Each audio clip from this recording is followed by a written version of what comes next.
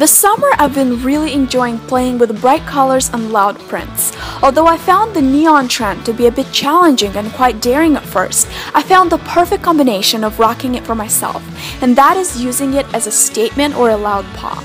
And this outfit incorporates a few edgy elements like the Fringe cuff and the studded bag, and the shoes are complemented by the small neon pops on the top. And by the way, ladies, neon shoes really make your legs look amazing.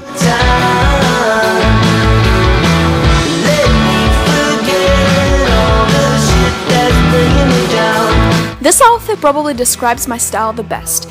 Elegant with a touch of trendy. In case you have a lot of coral in your wardrobe, the best way to make it pop is to color contrast it with mint or teal, which is my favorite color block combination. I like the blouse coming out of the blazer. It sort of adds a touch of carefree asymmetry.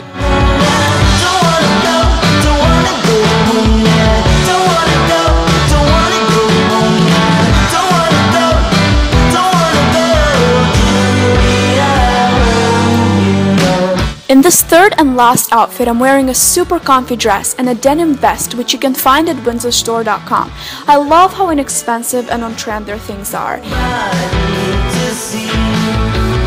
The shoes are nude wedges, which are incredibly comfy as well, but they're also the key piece that dress up this outfit. Change them up with some sandals, and here's your outfit for a day at the lake. So you guys, this video is actually a collaboration with my best friend Lisa here on YouTube. She put together 30 outfits to share her top summer essentials.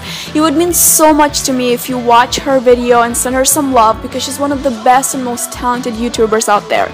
And also, all of these outfits, I took a bunch of pictures, they're all on my blog, so check it out, and until next week, bye!